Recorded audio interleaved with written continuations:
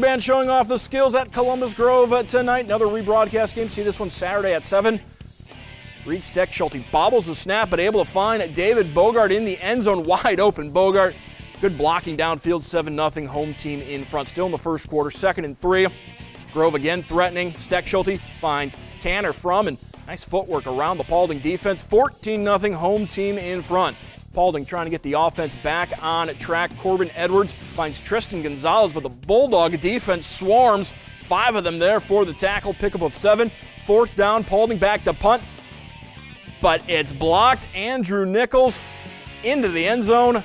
21-0 Columbus Grove in front. Second quarter, more from the Bulldogs on the 30-yard line. Steckschulte rolling out, trying to find Aiden Fortman in the end zone.